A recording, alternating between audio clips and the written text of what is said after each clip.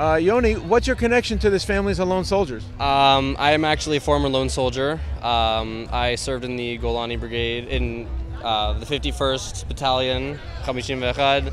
My mom is actually a big part of the organization, and she's good friends with Larry Platt. I've known him for a while, so it's kind of a whole background. So you spoke Hebrew well enough to serve in the I.D.F. I did, yeah. Why not stay there? Why'd you come back? Honestly, Israel's an amazing place, but I was there for 3 years because I did a program, first off, where I was volunteering in Mada. I was really immersed into the Israeli culture, but I don't know, especially for an American, it's a hard place to live and a hard place to stay because of the whole system. And I would definitely buy a house in Israel someday, but I think for me, I wasn't meant to live there at the current time. Do you have any relatives in the I.D.F.? My sister's actually in the I.D.F., yeah. When? She's in the I.D.F. right now. She gets out in June, I think. She's in the Combat Intelligence Unit.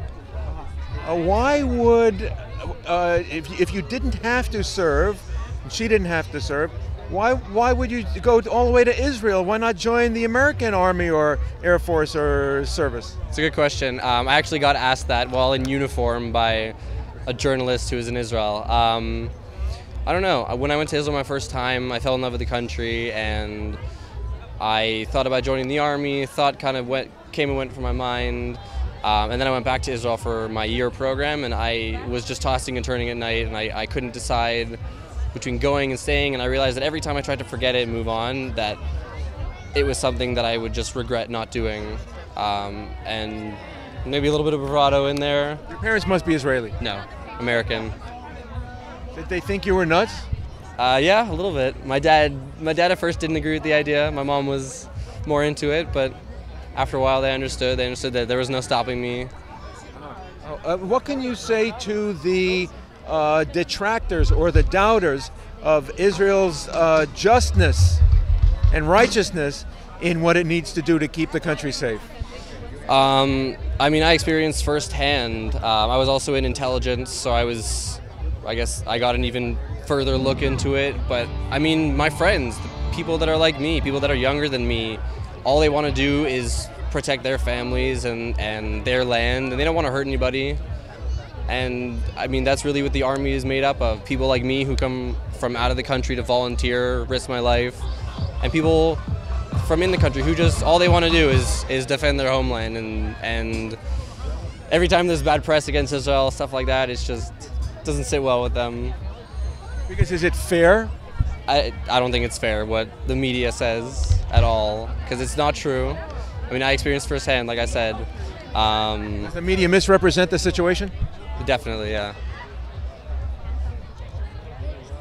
Is there any place that someone can go to get the story straight? Israel. You got to experience firsthand. It's an amazing country. It's a home for anybody. Jewish, not Jewish, Christian, Muslim, any religion, any race. It's a melting pot of amazing people. What does the security of Israel mean for the rest of the world? Well, I think that more than people realize that Israel is involved in our day-to-day life, whether it's our iPhones, our computers, the technology we use, SodaStream.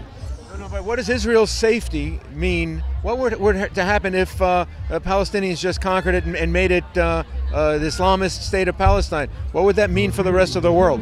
Well, that's what I was getting to, that if Israel ceased to exist and if its security was compromised, the rest of the world would feel it too, whether they know it or not. Yeah, I think Israel's definitely one of the world leaders in the fight against terror.